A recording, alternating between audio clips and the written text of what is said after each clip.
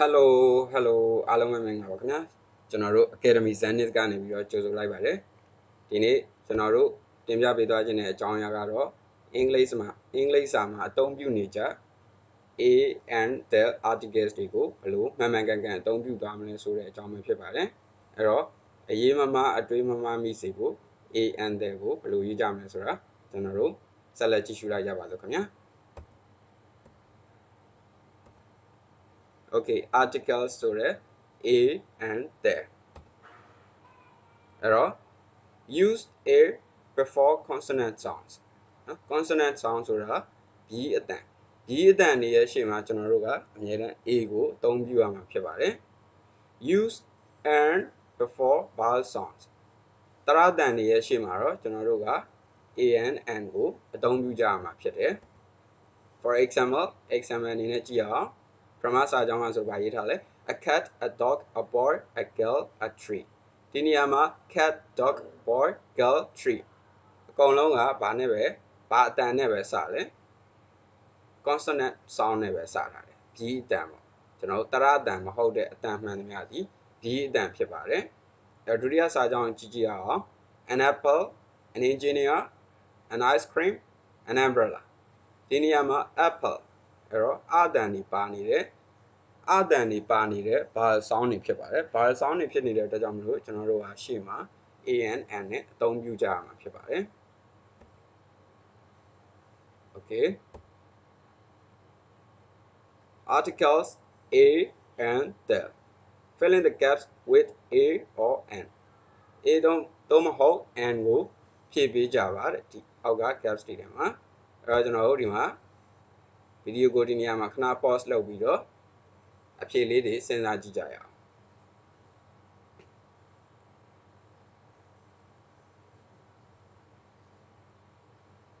Okay အားလုံးစဉ်းစားပြီးပြီလို့ယူဆပါတယ်ကျွန်တော်တို့ဖြေကြည့်ကြရအောင်အဖြေတိုက်ကြည့်ကြမယ် elephant ဆိုလို့ရှိရင်ဘာတန်နဲ့ထွက်နေလဲအတန်နဲ့ထွက်နေတဲ့ vowel sound ဖြစ်တဲ့အကြောင်းမလို့ a and n ဖြေပါတယ် car ဆိုလို့ရှိရင် a car teacher ဒီ consonant sound အဲ့ဒီအတွက်ကြောင့်မလို့ a teacher onion ဆိုရင်လည်း vowel sound နဲ့စတဲ့အတွက်ကြောင့်မလို့ an onion bicycle ဆိုလို့ရှိရင် a bicycle ဒီ consonant sound ဖြစ်တဲ့အတွက်ကြောင့်မလို့ဒီမှာ number 6မှာ interesting story ရော interesting ဆိုတဲ့အတွက်ကြောင့်မလို့သူက vowel sound နဲ့စတော့မလို့ an interesting ဒီနေရာမှာ number 7မှာ university ကဘာအတန်နဲ့စလဲ a e i o u ဆိုတဲ့ vowel စကားလုံးနဲ့စပေမဲ့လည်းအတန်ကဘာအတန်ပဲထွက်လဲဆိုတော့ u ဆိုတဲ့အတန်ကိုထွက်နေတယ်အဲ့ဒါကြောင့်မလို့သူကရိုး consonant sound ပဲဖြစ်တယ်အဲ့ဒီအတွက်ကြောင့်မလို့university လို့ပဲအတန်ထွက်ရမှာဖြစ်ပါတယ် a ကိုပဲအသုံးပြုပေးရမှာဖြစ်ပါတယ်နံပါတ်8ကိုကြည့်လိုက်ရင်လည်းထိုနည်း၎င်းပဲ a e i o u vowel စကားလုံးနဲ့ letter နဲ့စပေမဲ့လို့သူ့ရဲ့အတန်က European ဆိုပြီးတော့ u ဆိုတဲ့အတန်ထွက်နေတဲ့အကြောင်းမလို့ဘာပဲတော့ရမလဲဆိုတော့ a European tone okay 9ကိုသွားမယ်9ဆိုလို့ရှိရင် r အဲ့တော့ r ဆိုတဲ့အတွက်ကြောင့်မလို့သူက vowel sound ထွက်တယ် vowel sound ထွက်တဲ့အတွက်ကြောင့်မလို့ကျွန်တော်တို့ဘာပဲသုံးပြရမလဲဆိုတော့ a and n ကိုပဲသုံးပြရမှာဖြစ်ပါတယ် number 10 ma in English ဒီနေရာမှာ ma ဆိုတဲ့အတန်ထွက်ကိုကြည့်လိုက်လို့ရှိရင် vowel sound နဲ့စတယ် vowel sound နဲ့စတဲ့အတွက်ကြောင့်မလို့ကျွန်တော်တို့က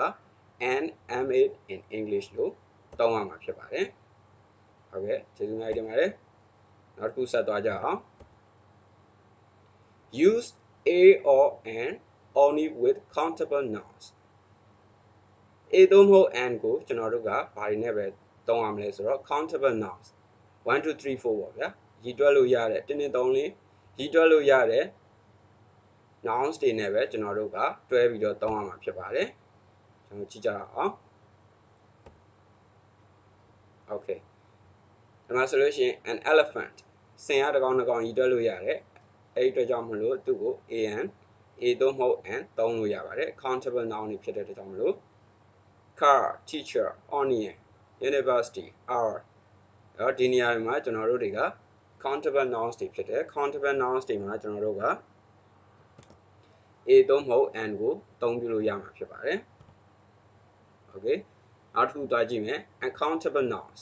uncountable nouns ဆိုတာကတော့ရေတွက်ရမရတော့နာမ်တွေဖြစ်ပါတယ်အမည်နာမတွေဖြစ်တယ်မှာဆိုလို့ရှိရင် water sugar coffee air anger knowledge beauty darkness တရားတွေအရာအားလုံးကတော့ uncountable တွေဖြစ်ပါတယ်အဲ့ဒီဒီမှာကျွန်တော်တို့က a သို့မဟုတ် and ကိုသုံးဆွဲခွင့်မရှိပါဘူးခင်ဗျာအဲ့ဒါလေးကိုတော့ပြောပြချင်ပါတယ်အားကြောင့်မလို့ဒီဟာကိုသုံးလို့ရှိရင်မှားမှာဖြစ်ပါတယ်သုံးခွင့်မရှိပါဘူးကျွန်တော်ဆက်သွားကြည့်လိုက်ရအောင် identify the errors အမှားတွေကိုကျွန်တော်တို့ရှာဖွေပေးပါဒီမှာဆိုလို့ရှိရင်1 2 3 4 5 6 to 10เนาะ10ခုပေးထားတယ်အဲ့တော့ဒီနေရာမှာကျွန်တော်တို့ a and ကိုထည့်တင်လားမထည့်တင်လားထည့်မှားမလား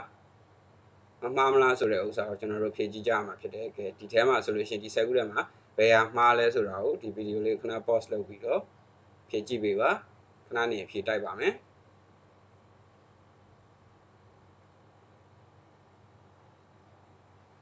ဟုတ်ကဲ့ရပါပြီအခုဆိုလို့ရှိရင်ကျွန်တော်တို့ကြည့်ကြရအောင်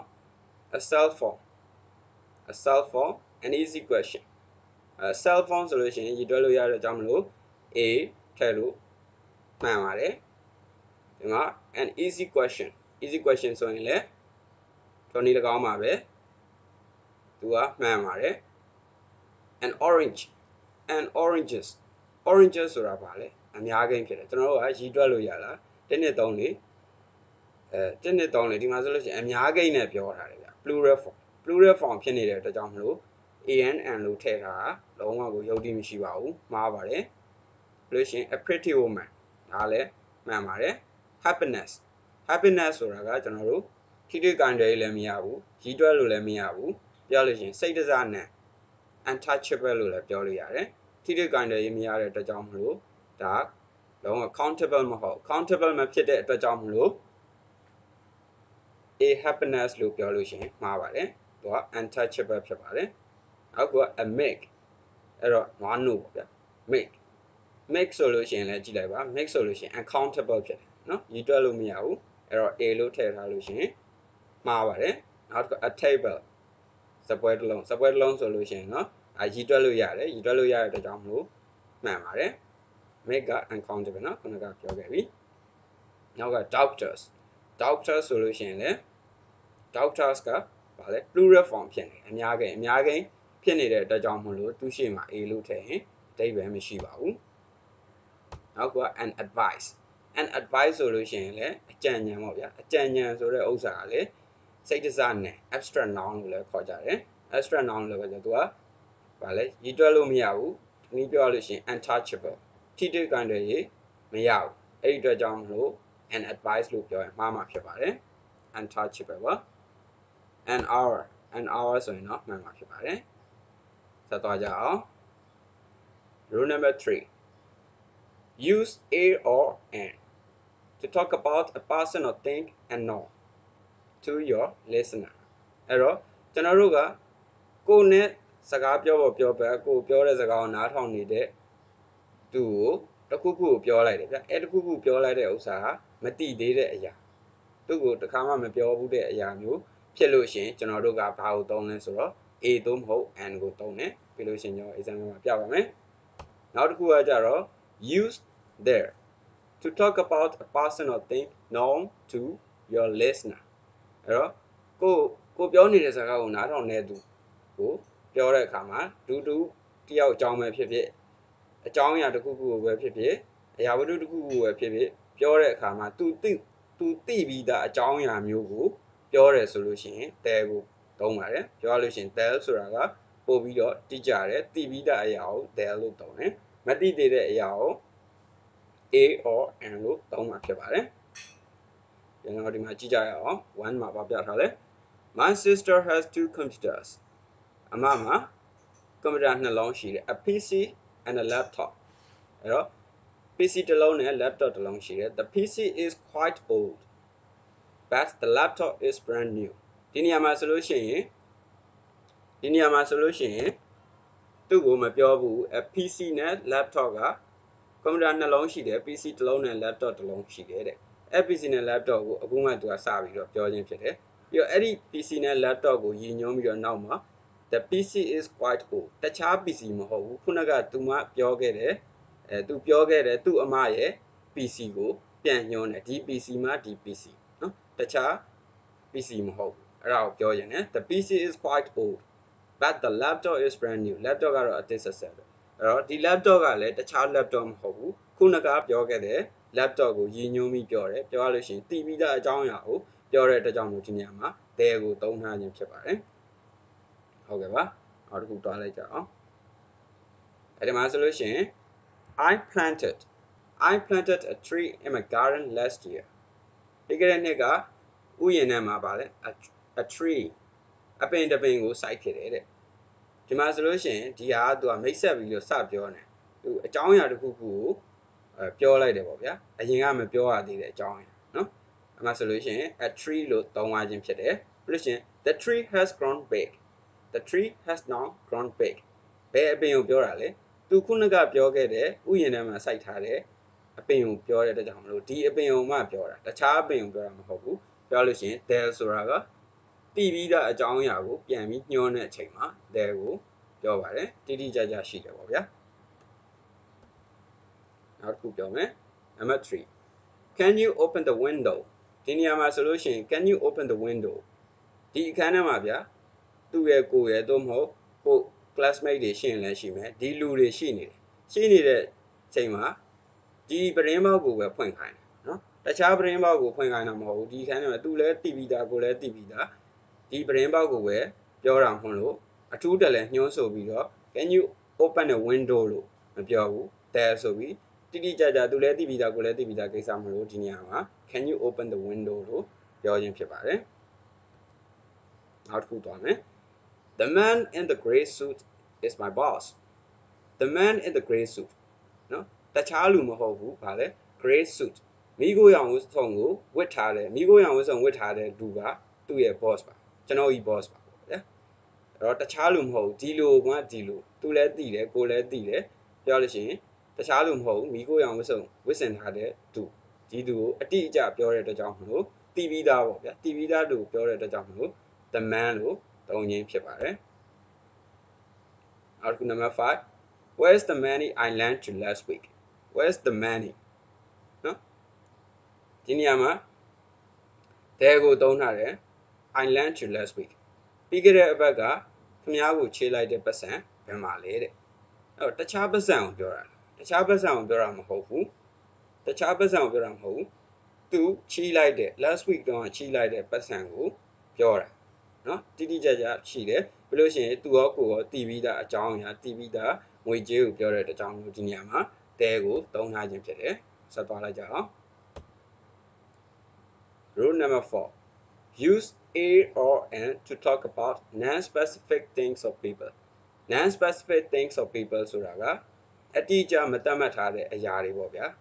အတိအကျမသတ်မှတ်ထားတဲ့အရာတွေလူပုဂ္ဂိုလ်တွေကိုပြောတဲ့အခါမှာ a or an သုံးတယ်နော်ဟိုမှာဆိုပါစို့ do you have a pencil do you have a pencil ခဲတံတစ်ချောင်းလောက်ရှိသလားတဲ့ခဲတံတစ်ချောင်းလောက်ရှိသလားဆိုတော့ပြောတဲ့အချိန်မှာဗာလဲဘယ်ခဲတံမဆိုရတယ်ဗျာခဲတံတစ်ချောင်းဖြစ်ရင်ပြီးရောအတိအကျမပြောထားဘူးနော်ဒီလိုမျိုးအတိအကျမရှိတဲ့ကိစ္စတွေလူတွေဆိုလို့ရှိရင်ဘာကိုသုံးလဲဆိုတော့ a ကိုသုံးတယ်ဆိုတာကိုမှတ်သားပေးရပါမယ်ဒီမှာဆိုလို့ရှိရင် number 2 example ကဘာပြလဲ do you have the pencil that Jojo gave you do you have the pencil တခြားခဲတံမဟုတ်ဒီခဲတံမှာဒီခဲတံ that Jojo gave you ကြော်ကြော်ပေးခဲ့တဲ့ခဲတံတခြားခဲတံကိုပြောတာမဟုတ်ဘူးအဲအကြောင်းလို့အတိအကျကိုပြောတဲ့အတွက်ကြောင့်မလို့ there ကိုသုံးပါတယ် number 2 I want to buy a house အိမ်တစ်လုံးလောက်ဝယ်ချင်လိုက်တာဒီမှာဆိုလို့ရှိရင် buy a house အိမ်တစ်လုံးဝယ်ချင်တယ်လို့ပြောတာဘယ်အိမ်လို့အတိအကျပြောတာမဟုတ်ဘူးချစ်ချင်တဲ့အိမ်ဖြစ်မယ်သူပြောရလို့ရှိရင်သူဘယ်အိမ်ဝယ်မယ်ဆိုတာကိုမဆုံးဖြတ်ရသေးဘူးเนาะအဲ့လိုမျိုး non specific thing ဖြစ်နေအဲ့လိုမျိုးကိစ္စတွေမှာဆိုလို့ရှိရင် a ကိုသုံးခြင်းဖြစ်တယ်အဲဒီမှာ example 2 I want to buy the house that we visited. My solution, I want to buy the house. The house. D A ma D A. That we visited. ငါတို့သွားလေခဲ့တဲ့အိမ်ကိုမှဝယ်ခြင်းအဲ့တော့ဖြစ်ချင်တဲ့အိမ်ဖြစ်ချင်တဲ့အိမ်ဖြစ်မဟုတ်ဘူးဗာလေသူနဲ့ကိုနဲ့သွားလေခဲ့တဲ့အိမ်ကိုမှဝယ်ခြင်းအတိအကျညွှန်းဆိုခြင်းဖြစ်တယ်အားကြောင့်မလို့တိကျတဲ့ there ကိုသုံးရင်းဖြစ်ပါတယ် Number 3 If you are feeling sick you should go and see a doctor ခင်ဗျားဖျားနေလို့ရှိရင်เนาะ you should go and see a doctor ဆရာဝန်သွားပြသင့်ဒီမှာဆိုလို့ရှိရင် a doctor လို့သုံးထားတယ်ဘာလို့ a doctor လို့သုံးတာလဲဆရာဝန်သွားပြသင့်ဘယ်ဆရာဝန်လို့မပြောဘူးဖြစ်ချင်တဲ့ဆရာဝန်ဖြစ်မယ်ဆရာဝန်အတိအကျညွှန်းဆိုတာချင်းမရှိတဲ့အတွက်ကြောင့်မလို့ a doctor လို့ပြောခြင်းဖြစ်တယ်နောက်တဲ့ example ကိုကြည့်လိုက် What did the doctor say ဆရာဝန်ကဘာပြောလဲတဲ့အဲ့တော့ဆရာဝန်သွားပြပြီးပေါ့ဗျာသွားပြပြီးဆိုတော့ဒီဆရာဝန်ဆိုတာသိပါရဲ့အဲ့ဒီဆရာဝန်ကဘာပြောသလဲနော်အတိအကျပြောဆိုခြင်းဖြစ်တယ်အဲအကြောင်းမလို့တိကျတဲ့ဥစ္စာကိုထည့်ထားတယ် What did the doctor say Okay ဆက်သွားလိုက်ကြမယ် Rule number 5 Use a or an to mention the category or type of a person or thing Use သုံးပါတဲ့ a or an a သုံးမဟုတ် an ကိုသုံးမယ် to mention the category or type of a person or thing အဲ့တော့လူပုဂ္ဂိုလ်အမျိုးအစားတွေပဲဖြစ်ဖြစ်တစ်ခုခုပေါ့ဗျာ category အမျိုးအစားတစ်ခုခုထဲမှာပါဝင်နေတယ် type of a person ဒီလူကဘယ်လိုလူမျိုးလဲဆိုတဲ့ဥစ္စာမျိုးတွေအရာဝတ္ထုတွေအဲ့ဒီဥစ္စာကိုဖော်ပြတဲ့နေရာမှာ a or an သုံးပါတယ်တဲ့ကျွန်တော် example လေးကြည့်ရင်လည်းနားလည်အောင်လုပ်ကြအောင်ငါဆိုလို့ရှိရင် my car is a 2013 Honda Fit ကျွန်တော်ကားတော့2013 Honda Fit ဖြစ်တယ်တဲ့ဒီမှာဆိုလို့ရှိရင်2013 Honda Fit တွေကအများကြီးပဲအများကြီးအမျိုးအစားတွေကမှတစ်ခုဖြစ်တဲ့အတွက်ကြောင့်မလို့တစ်ခုဖြစ်တဲ့အတွက်ကြောင့်မလို့အဲ့ဒါကို A လို့သုံးထားခြင်းဖြစ်တယ်အမျိုးအစားကိုဖော်ပြခြင်းတဲ့အတွက်ကြောင့်နော်နောက်တစ်ခုကြည့်မယ် Ronaldo is a powerful football player Ronaldo က powerful football player ဖြစ်ပါတယ်တဲ့ဒီမှာဆိုလို့ရှိရင်လည်းထိုနည်း၎င်းပဲ powerful football player တွေအများကြီးရှိတယ်အဲ့ဒီလိုပဲ Ronaldo ကလည်းဒီလိုအမျိုးအစားဒီလိုလူပုဂ္ဂိုလ်တယောက်ဖြစ်တယ်ဆိုတာကိုပြောလိုခြင်းဖြစ်တယ်အဲ့ဒီအချိန်မှာ A ကိုသုံးပါတယ်နောက်တစ်ခုသွားကြအောင် Number 3 Uber's daughter is an intelligent girl Uber ရဲ့သမီးကတော့ intelligent girl ဉာဏ်ကောင်းတဲ့ကလေးပါတဲ့ဒီမှာဆိုလို့ရှိရင်လည်းထိုနည်း၎င်းပဲဉာဏ်ကောင်းတဲ့ကလေးအများကြီးရှိတယ်ထိုနည်း၎င်းပဲ Uber ရဲ့ daughter ကလည်းဉာဏ်ကောင်းတဲ့ကလေးဖြစ်တယ်အဲ့တော့သူ့ရဲ့အမျိုးအစားဘယ်လိုလူမျိုးဖြစ်တယ်ဆိုတာကိုဖော်ပြတဲ့အချိန်မှာ an သုံးပါတယ် a သုံးမဟုတ် an ကိုသုံးတယ်ဒီမှာဆိုလို့ရှိရင် I'm a teacher ဆရာတယောက်ပါတယ်ဒီမှာဆိုလို့ရှိရင်ဘာကိုသုံးလဲသူ့ professional ကိုဖော်ပြတဲ့ကိစ္စမျိုးဆိုလို့ရှိရင်လည်း I'm a teacher a ကိုသုံးပါတယ်ဒါဆို I'm an engineer she's a doctor အဲ့ဒီလိုမျိုးကိစ္စတွေဆိုလို့ရှိရင် professional ဖော်ပြတဲ့ကိစ္စတွေဆိုလို့ရှိရင်လည်း a သုံးမဟုတ် an ကိုသုံးရမှာဖြစ်ပါတယ် 5 He works as a manager for 2 years နှစ်တိုင် manager တယောက်အနေနဲ့အလုပ်လုပ်တယ်တဲ့ဒီမှာဆိုလို့ရှိရင် a manager သူရဲ့ professional ကိုပဲဖော်ပြတယ်ပြောလို့ရှိရင် type of a person ဘယ်လိုလူအမျိုးအစားဖြစ်တယ်ဆိုတာကိုဖော်ပြတဲ့နေရာမှာ a သို့မဟုတ် an ကိုသုံးကြတာဖြစ်ပါတယ်ဆက်သွားအောင် Rule number 6 ကဘာပြောလဲ Generalize with plurals or uncountable nouns with no article အဲ့တော့ကျွန်တော်တို့က plurals အများကိန်းတွေ uncountable nouns ရည်တွက်ရမရတဲ့ noun တွေနဲ့ဆိုလို့ရှိရင် noun တွေရဲ့ရှေ့မှာဆိုလို့ရှိရင်ဘာမထည့်ရအောင်လဲဆိုတော့ article မထည့်ရအောင် a and the မပါဘူးလို့ဆိုလို့ရင်းဖြစ်တယ်နောက်တစ်ခုကြည့်အောင် a or an or there with singular countable noun to mean every single one a and there ကို with singular countable noun အနည်းကိန်းပေါ့ဗျာရည်တွက်လို့ရတဲ့အနည်းကိန်းတွေပါတဲ့ a and there ကို to mean every single one every လို့အဓိပ္ပာယ်ထွက်ဖို့အတွက်ကျွန်တော် example တွေကြည့်ရင်ပုံနားလည်သွားပါလိမ့်မယ် Okay Number 1 Teachers should be friendly to students အဲ့တော့ teachers ဒါ teacher ဆိုလို့ရှိရင်ဘာဖြစ်လဲ plural ဖြစ်တယ်အများကိန်းဖြစ်တယ်တယောက်တည်းမဟုတ်ဘူး ဆရာဆရာမတွေဆိုတာ should be friendly to students ကျောင်းသူကျောင်းသားတွေအတွက်တော့ရင်းရင်းနှီးနှီးနေသင့်ပါတယ်တဲ့အဲဒီမှာဆိုလို့ရှိရင် plural ဖြစ်နေတဲ့အတွက်ကြောင့်မလို့ teachers နဲ့ students ဖြစ်နေတဲ့အတွက်ကြောင့်မလို့ကျွန်တော်တို့က a and the article ထည့်စရာမလိုပါဘူးเนาะ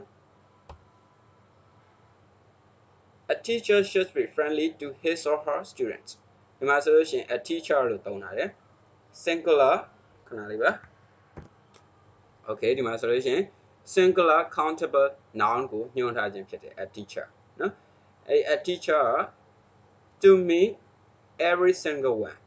ဆရာဆရာမတိုင်းပေါ့ဗျာပြောလို့ရှိရင် every teacher လို့အဓိပ္ပာယ်ဆိုရမှာဖြစ်တယ် every teacher should be friendly to his or her students ဒီလိုမျိုးအဓိပ္ပာယ်ပေါက်မှာဖြစ်တယ်အဲ့ဒီမှာ a teacher လို့ရေးထားတဲ့ပုံစံဒီ every single one ကိုဆိုလိုခြင်းဖြစ်တယ် every teacher okay နောက်တစ်ခုသွားကြည့်အောင် Dolphins are very intelligent dolphin တွေကတော့ဉာဏ်ကောင်းကြပါလေတဲ့ဒီမှာဆိုရင် dolphins plural form ပေါ့ဗျအများကြီးကိုအများကြီးရှေ့မှာ a and the ထည့်စရာမလိုဘူးနောက်တစ်ခု the dolphin is a very intelligent animal ဒီမှာဆိုလို့ရှိရင် the dolphin လို့သုံးထားတယ် the dolphin ဒီ the dolphin ဒီဘာကိုညွှန်းဆိုနေလဲဆိုတော့ဒီက singular countable noun dolphin တစ်ကောင်နှစ်ကောင်ရေးတွက်လို့ရတယ်သူတို့ကိုရည်ညွှန်းခြင်းဖြစ်တယ် to mean every single one every လို့အဓိပ္ပာယ်ပေါက်မှာဖြစ်ပါတယ်အဲ့တော့ every dolphin is a very intelligent animal ဒီလိုအဓိပ္ပာယ်ပေါက်မှာဖြစ်ပါတယ်အဲ့ဒီအချိန်မှာ dolphins ဆိုတဲ့နေရာမှာ the dolphin လို့တောင်းရင်လည်းရမှာဖြစ်ပါတယ်နောက်တစ်ခုတွားကြည့်အောင် Number 3 I don't enjoy watching horror movies နော် I don't enjoy မကြိုက်ဘူး watching horror movies နော်တရားကားတွေကြည့်ရတာမကြိုက်ပါဘူးတဲ့ဒီမှာဆိုလို့ရှိရင် horror movies plural form နဲ့ရေးထားတယ်အဲ့ဒီအတွက်ကြောင့်မလို့သူ့ရှေ့မှာ a and the ထည့်စရာမလိုပါဘူးနော် a and the ထည့်စရာမလိုဘူး article မပါဘူးဒီလိုမျိုး plural form ဆိုလို့ရှိရင်နောက်ခုကြည့်ရအောင် Does Aunji like coffee အောင်ကြီးက coffee ကြိုက်သလားတဲ့ဒီမှာဆိုလို့ရှိရင်လေ coffee ကိုပါလဲ a and the မထည့်ထားဘူး coffee ကဘာဖြစ်နေလို့လဲ uncountable ကြီးတွက်လို့မရတဲ့အရာဖြစ်နေတဲ့အတွက်ကြောင့်မလို့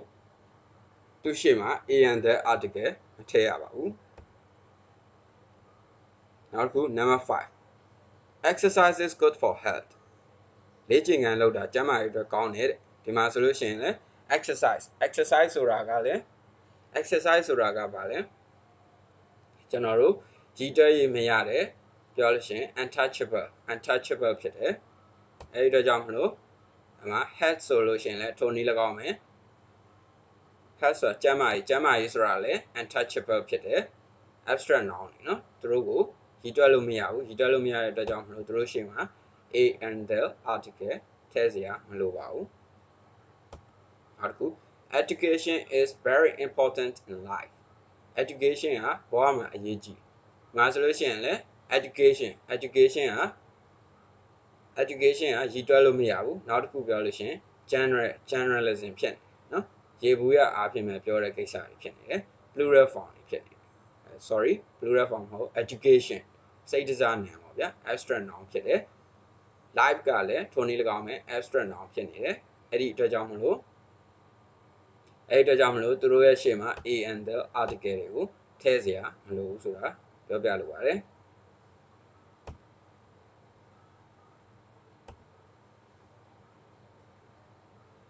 Rule number 7 use no article in these situations ဒီလိုအခြေအနေတွေမှာ article မသုံးပါဘူးတဲ့ a and the မသုံးဘူး name of people places နော်လူပုဂ္ဂိုလ်နာမည်တွေပဲဖြစ်ဖြစ်နေရာတွေမှာပဲဖြစ်ဖြစ်ကျွန်တော်တို့ကarticle a and the တွေကိုမသုံးပါဘူးဒီမှာ example ပြထားတဲ့ အောင် e John Mary Japan Thailand New York London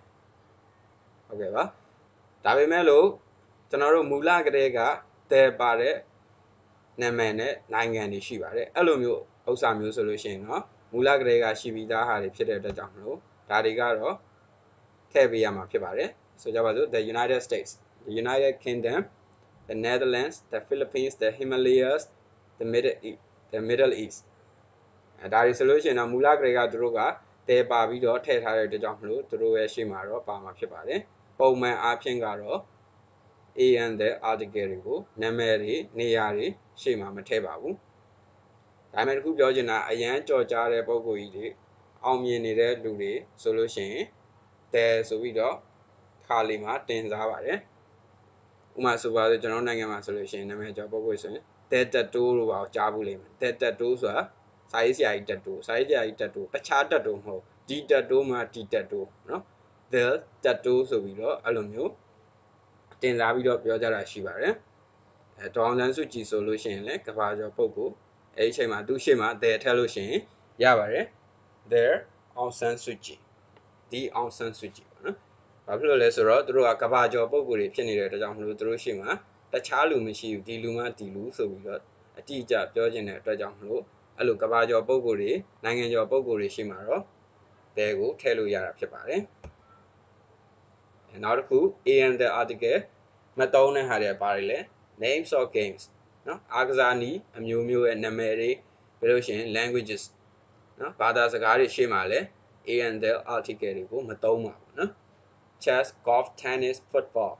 ထိုနည်း၎င်းနဲ့ etc ပေါ့ဗျာ French Spanish English Hindi Korean African ဒီလိုမျိုးဘာသာစကားတွေရှေ့မှာလဲဘာမသုံးလဲဆိုတော့ and the article တွေကိုမသုံးပါဘူးNumber 3အနေနဲ့ fixed expressions fixed expression ဆိုတာကအတည်သတ်မှတ်ထားတဲ့အတည်သတ်မှတ်ထားတဲ့စကားလုံးတွေပေါ့ဗျာphrase တွေပေါ့ phrase တွေဖြစ်တယ်ဒီမှာဆိုလို့ရှိရင် at home ဆိုတာသုံးနေကြစကားလုံးတွေဒါပုံမှန်အမြဲ usage လို့ပြောမှာပေါ့ usage တွေဆိုလို့ရှိရင်သူတို့ရှေ့မှာ and there တွေမထည့်ရဘူးเนาะ at home at work go to bed go to the bed တို့ go to a bed တို့အဲ့လိုမျိုးသုံးလို့မရပါဘူးဒါတွေက phrasal verb လို့ပြောလို့ရသလို phrase တွေစကားစုတွေအတည်သတ်မှတ်ထားတဲ့အရာတွေအဲ့ဒီမှာဆိုလို့ရှိရင် and the article တွေကိုကျွန်တော်မသုံးပါဘူး go to bed go to school go to university go to church နောက်က travel by bus travel by car travel by plane travel by train နောက်က at noon at night လိုမျိုးတွေဆိုလို့ရှိရင်လည်း fixed expressions တွေဖြစ်တဲ့အတွက်ကြောင့်မလို့သူတို့ရှေ့မှာand the article တွေကိုမသုံးရပါဘူးနောက်ပြီးတော့ day တွေမှာပဲ on Sunday on Monday on Tuesday on Wednesday ဒီလိုမျိုး day တွေမှာဆိုလို့ရှိရင်လည်း and the article ကိုမသုံးရပါဘူး